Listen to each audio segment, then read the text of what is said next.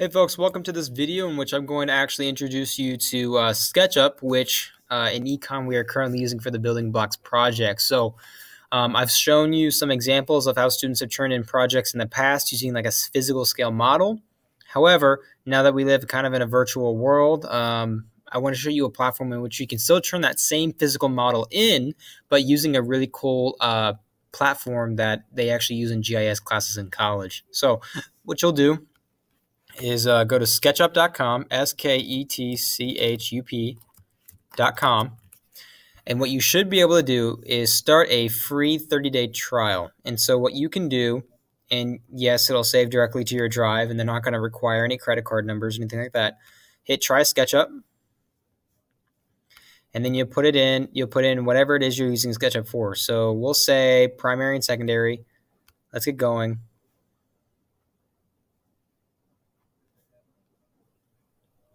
And as you go through this, you just have to fill out this information. Is your school enrolled in G Suite for Education? Yes.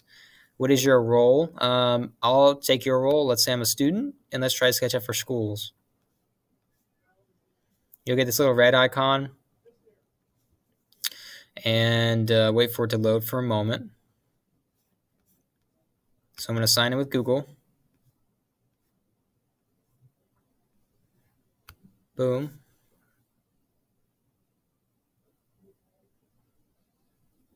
Okay, so it's going to say start modeling. You can also look at how it says Google Drive, imports and exports, and it kind of just gives you this very open kind of page, essentially. It's like a landing page. So you can either take a tour of all of the stuff that it has to offer. You can look at the curriculum of like how to do some things.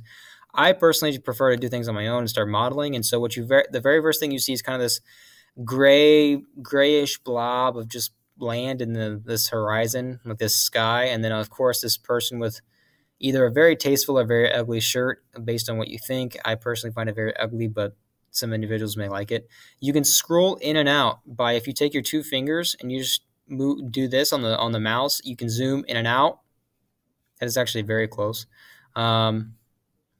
And what you'll see is that this individual right here is to use as a scale reference for you. So when you are designing and actually building things on this land, this individual right here is to kind of show you, okay, if someone in real life was like walking around, let's say they're a six foot tall guy, this is in respect how big your building is compared to that one individual. All right.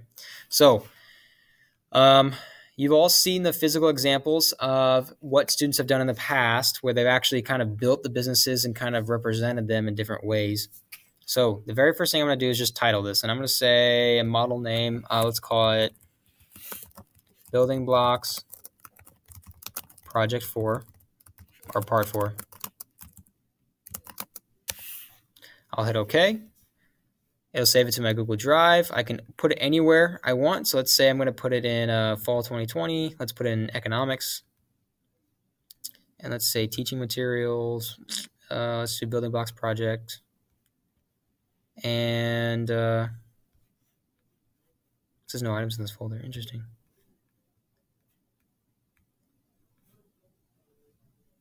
And so now it's going to make it a folder in that project, in that folder. So when I click on that folder and Drive, it should come up with, it should say SketchUp for schools or something like that. So it automatically saves it to my drive. Now, when you're looking around, in order to be able to know how to do this, you have to like play around a little bit on your own. I'm going to move this up here. But here's an eraser. This right here is your paint. This right here is like a pencil. This is your arc. It helps you figure out kind of like the angle. A lot of this stuff, this is used for GIS stuff in college. So a lot of these things you may not even need to use. But here is kind of drawing a shape and text as well. Here's how to raise and lower the different shapes. And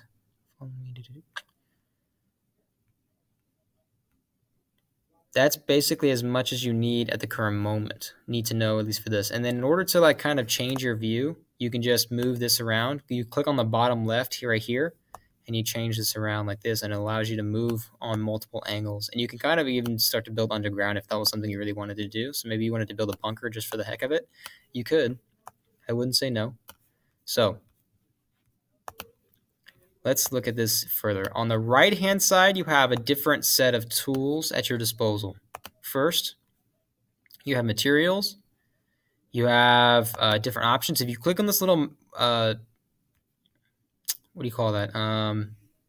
Search bar. What is that called? The magnifying lens. If you're looking at the magnifying lens, you click on it, you can see how it has 3D printing. It has different texts or materials. It has also as like fabrics, brick, clay, cladding, and siding, colors, fabrics, leathers, textiles, and wallpaper, glasses and mirrors, landscape, fencing, and vegetation. And if you look around, the thing that I like about this is that it really encourages you just to play around and see what you can do. You can literally build anything you want, and you can also use the different links I provided for you in the Introduction to Our Digital Tools module to be able to figure out how you want to do this. So first, let's just build a few things and let's play around with it. Okay, so first go to this drawing. Go to this little rectangle right here. It's midway between. You can do a rectangle, a rotated rectangle, a circle, like a polygon.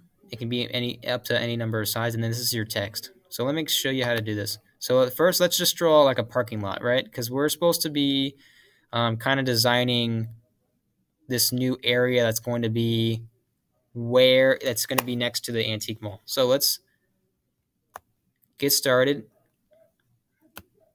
First, let me rotate my screen.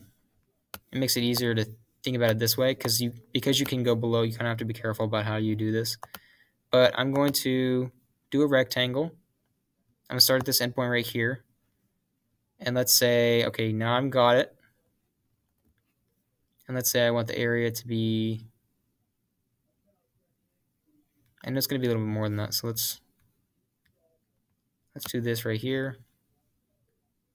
And then I'm zooming in and out.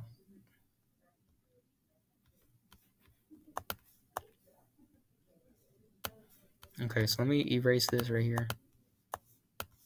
Or let me delete it.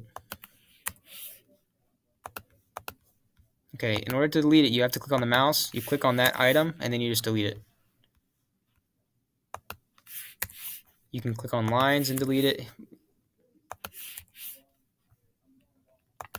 And so what I'm going to do is delete that rectangle because I don't like it. And so I've zoomed out a lot. So what I can do is go to the rectangle, click here, and then from this point right here, build a much larger parking lot, or basically area that I'm going to be developing.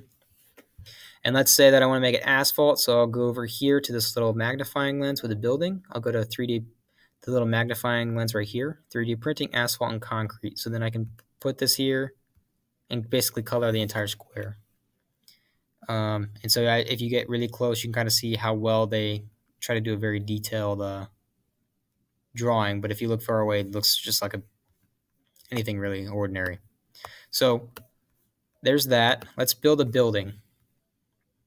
So I'm going to go back over here to this draw rectangle because most buildings are squarish. You maybe also do a circle too. You can maybe do a dome. All right, so now I'm actually drawing the rectangle on top of the asphalt, and let's say that this is going to be one of my buildings. So what I need to do is go over, and where it says on edge, I need to figure out how am I playing around with this to raise it or lower it. And so if you go over here and you click up and then you move your mouse up, you can kind of raise the building higher or lower depending on what you want to do. So let's say I want to make it a skyscraper. I could do that up as well. I may have to get a little closer. All right, so there's that building, and let's say I want to build my other ones. It's kind of annoying to where you have to click multiple times to try to get the same thing, but it still allows you to do some cool things. So let's go back here. Let's lift it up a little bit. Make it a different height. Let's say it's a smaller business. Let's say we have another one right next door, probably like right here. So you have to kind of connect it on an edge. You have to like act as if you either make a point or you connect to a line. So then we'll go here. Let's raise it up. Let's say it's kind of like a smaller but still medium business. And if you wanted to, you could actually build a whole city right here. But you only have to do 4 businesses for this project. So we'll do this. And let's do another business right around here. Let's make it super small. Actually, let's do a circle. So if I want to delete it, I go back up to the mouse. I click on that line. And so ultimately I can delete the shape by just backspacing or deleting the line. So then let's go to the shapes. Let's say I want to do a circle. Maybe I want like the Capitol building in Santa Fe, New Mexico. It's the only dome-shaped Capitol building in the entire country. So now I've got my circle. Let's raise it up a little bit, because why not? And what we have here is a modern skyscraper. Let's say it's the most important business, or maybe it's some kind of massive mall that takes up multiple floors, like in the Magnificent Mile in Chicago. And now if I pan around, you can kind of see what my city or my redevelopment plot is starting to look like. So how should this look? One, that's up to you. But let's say that I want to start kind of putting different siding on parts of the building. Let's say I'm just going to do one to keep this video short. But let's say I pick this business right here. Let's say it's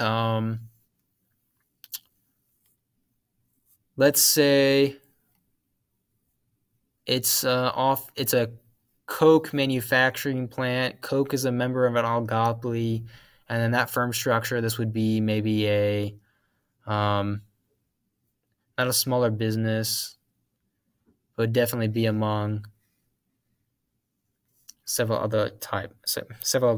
But you would basically be able to choose, okay, how is this an example of a market structure? How exactly is this an example of a firm structure, and what would employment look like here?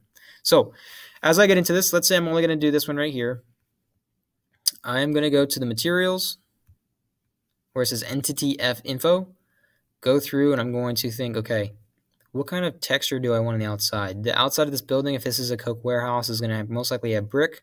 So I'm just going to go through and do this, and then I can just move around, go back, click that same brick. I think it was this one. And again, sometimes it's a little bit annoying because you have to like move around, rotate just to do the same thing that you want to do all around the building. But I still think it's really cool. All right.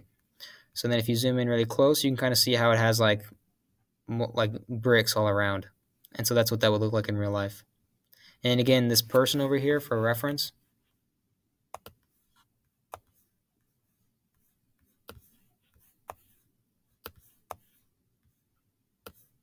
this guy over here is your 6 feet tall guy. So you can kind of see as a whole, these buildings are relatively massive. Okay.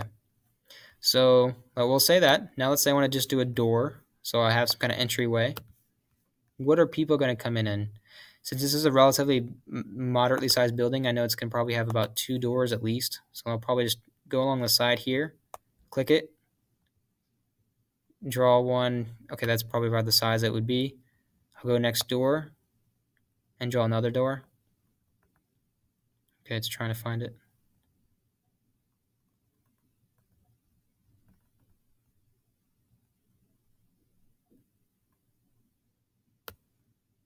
Okay, let's fix this.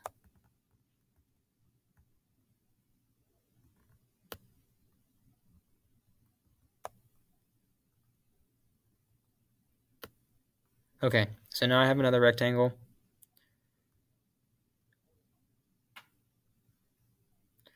And so what I can do is, maybe I don't like that part right there, so I'll just go here. Now that I have my 2 doors, I'll just delete the rest of the stuff that I don't need. So now they're irregularly shaped, and you can play around and fix it if you'd like. But let's just say I'm going to go to, I don't need that category, glasses and mirrors. Let's say I want some windows as well, so I'll do some,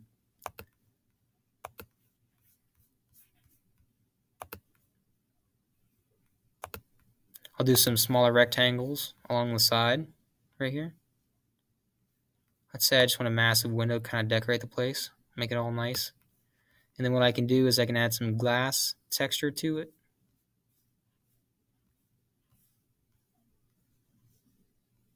So this is an example of a window.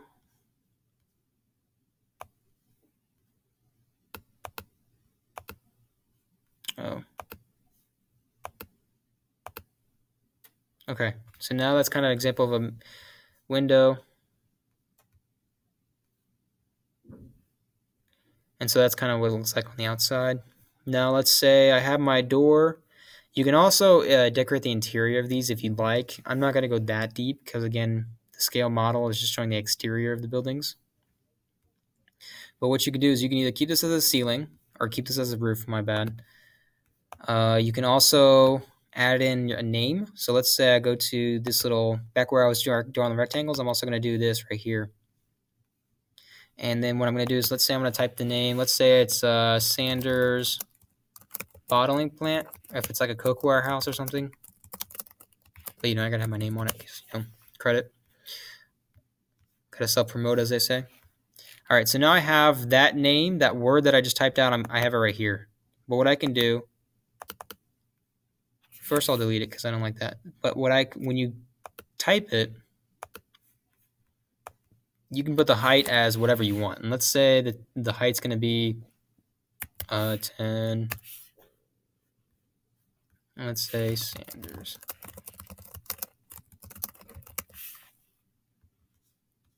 All right, so now we have our name. And so now when you click on the outside, you can kind of see how it's like that. So now it's Sanders Bottling Plant has the business, and you can put windows all around. You can do whatever you want just to decorate the business.